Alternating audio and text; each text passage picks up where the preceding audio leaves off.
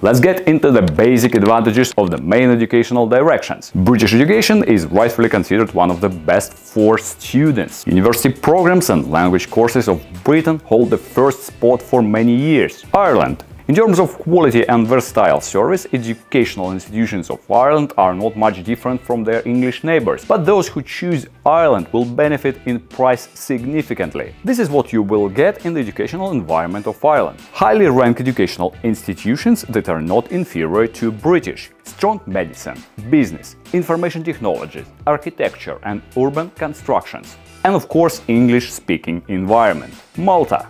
The former British colony absorbed the English traditions that are reflected in culture and education. Here you can get a quality European education for a good price. France.